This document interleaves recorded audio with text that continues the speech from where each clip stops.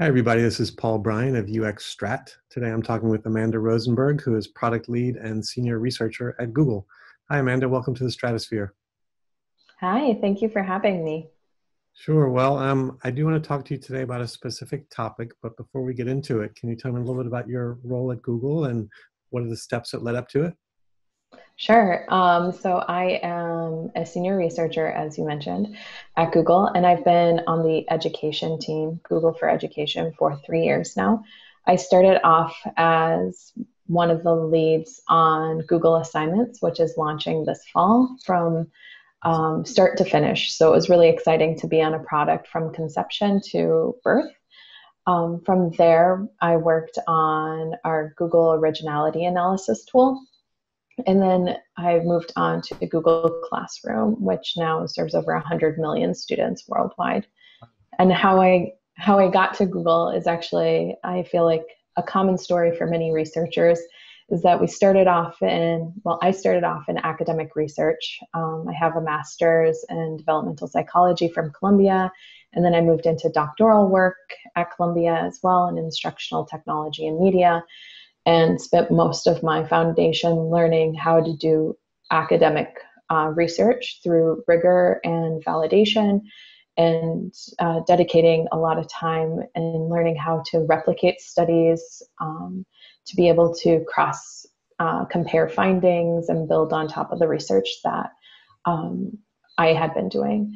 And after my life in academia, I ended up moving into market research, and then I moved into usability UXR. Okay.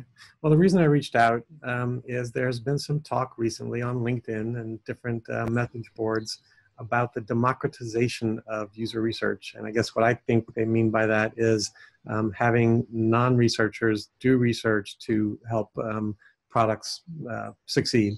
And so before we get into it any further, can you comment on that overall topic? Yeah.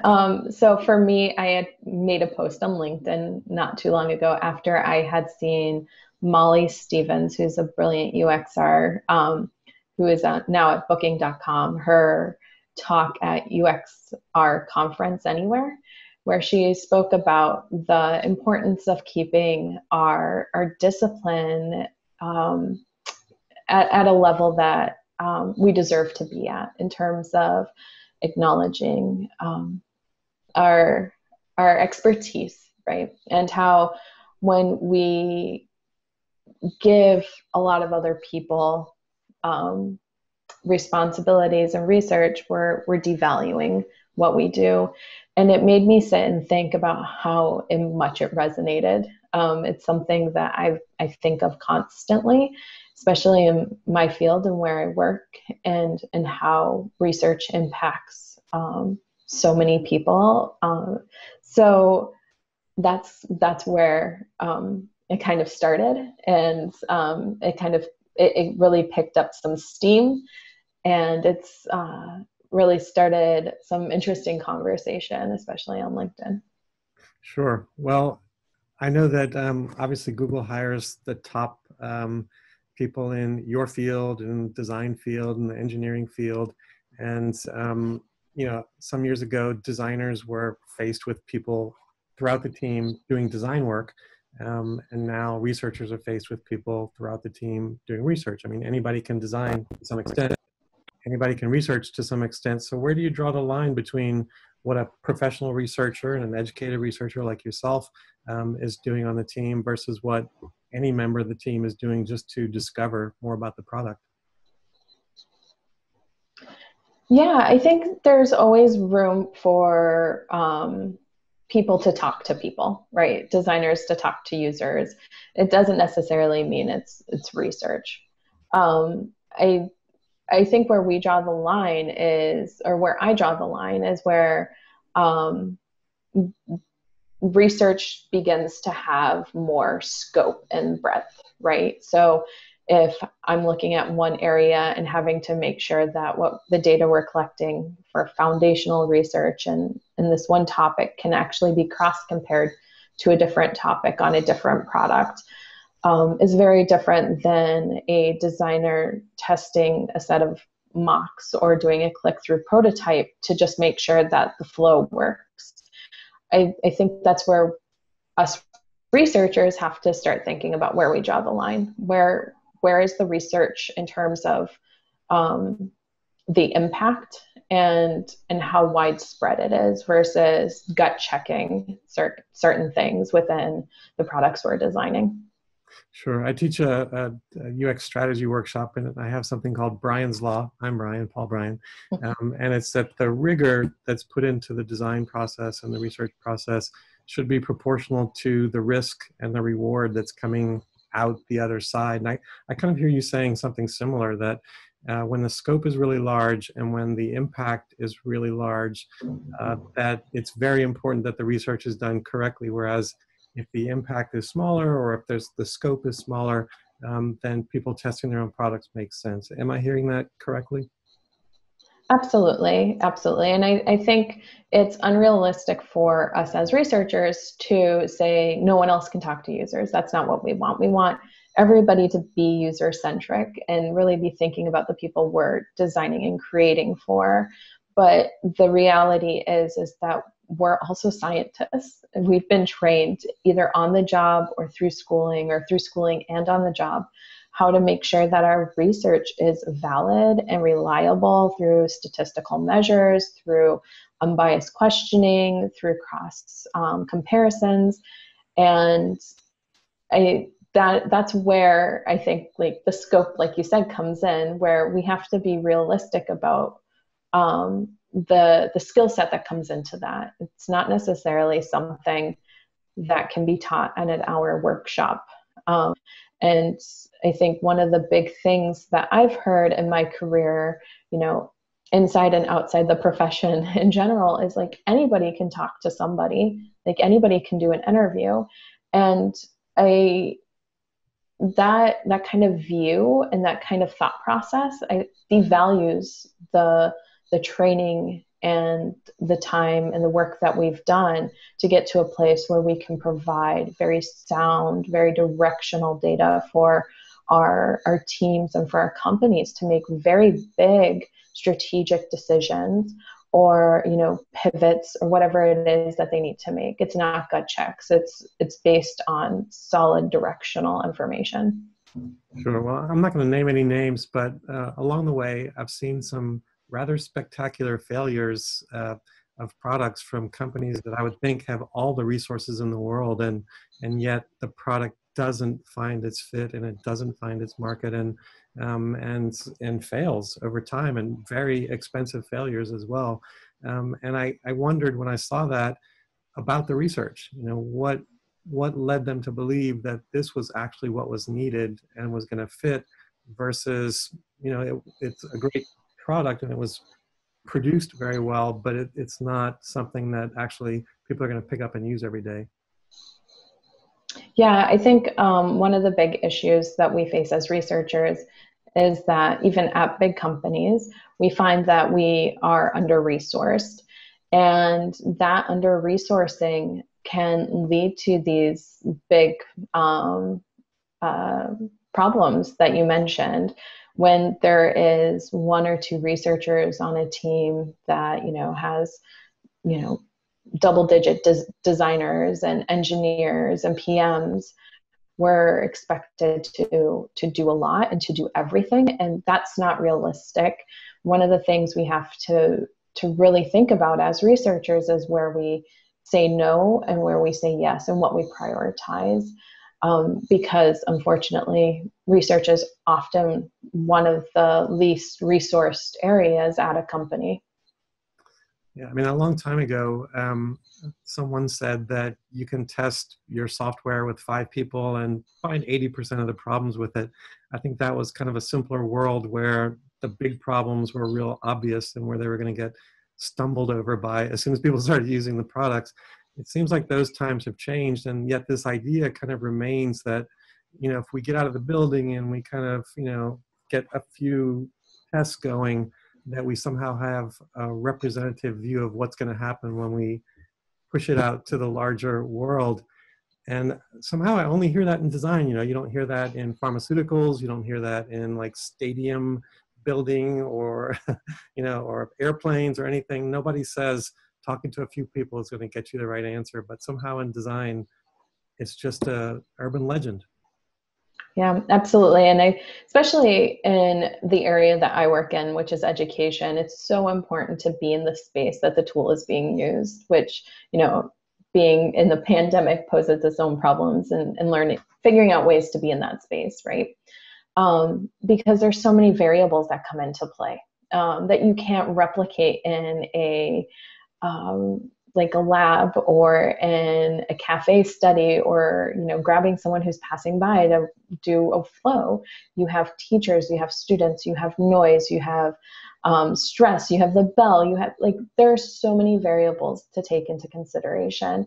And being in the classroom and testing our products is super important. But it's also important to think, like, 5 people is not going to be enough to really understand where or how our product is landing and how it's being used. You have to be more broad. For example, like, we need to think of how certain classrooms are different than others. When you think about socioeconomic status or access to technology, all of these things are huge factors in how the tech is used.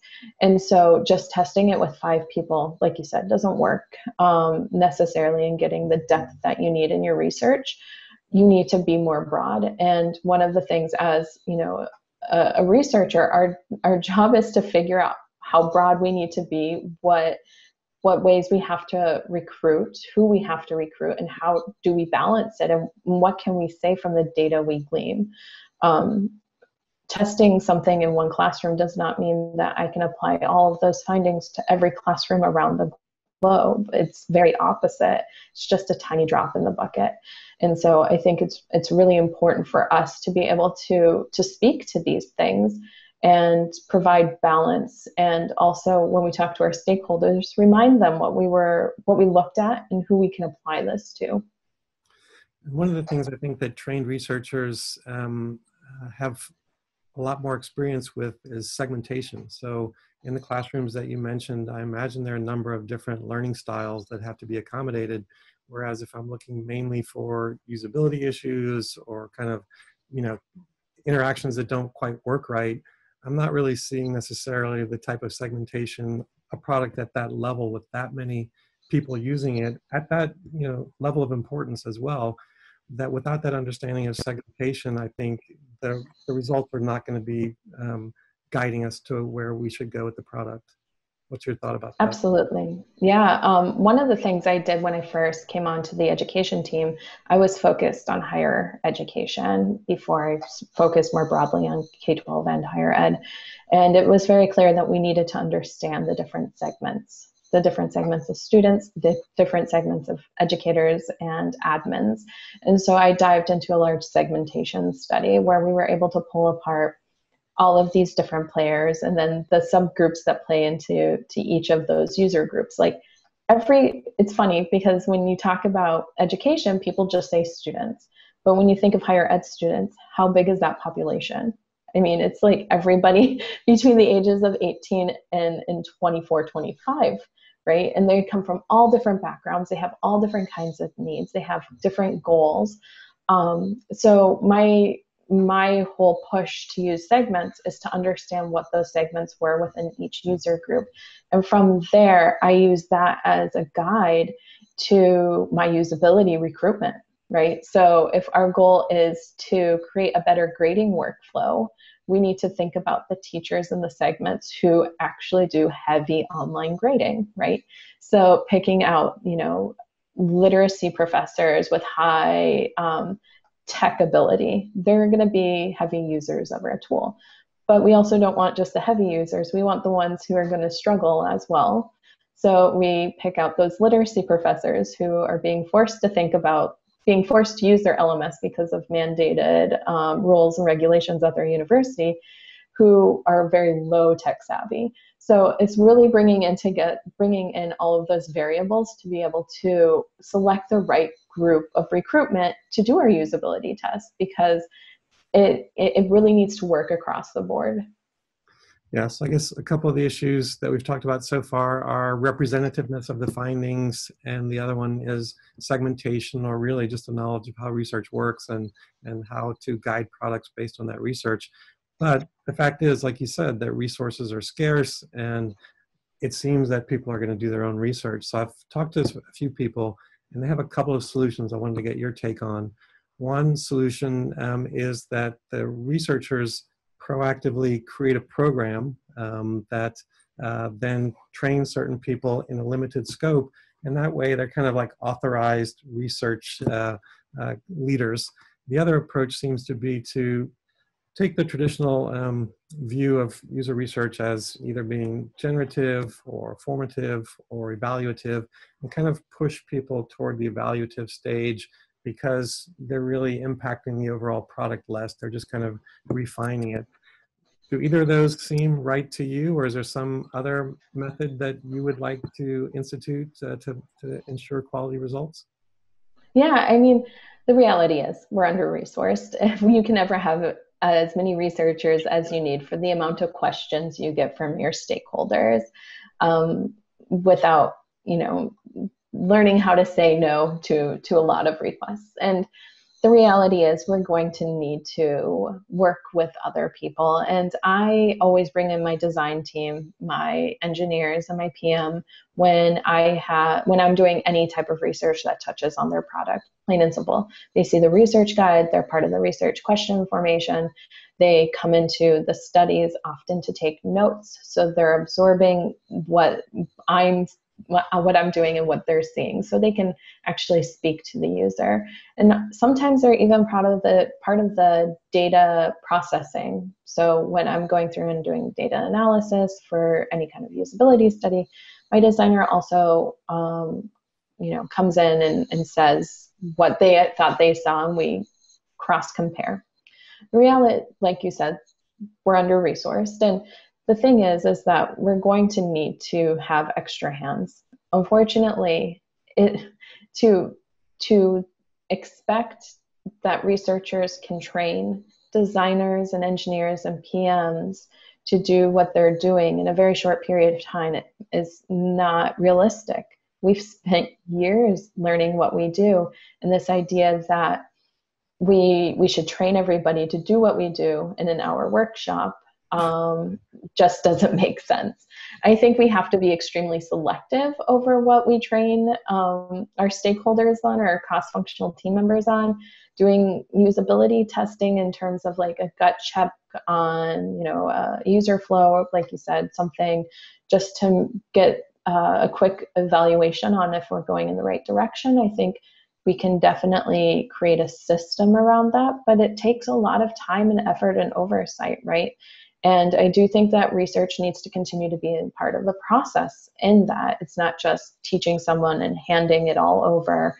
We should be at every touch point, making sure things are going well, even with the smallest studies. That makes sense. Well, that's the topics that I had arranged for us today. Any closing thoughts for our listeners before we sign off? Yeah, I think one of the biggest things is just understanding that research is more than talking to people. We're really unearthing those insights and those data points that allow for us to go further. And I think as we all begin to learn how to value each other and our roles and what we do, it allows for us to collaborate more and be more involved with one another. Amanda, thanks for your time today. I appreciate it. Yeah, thank you.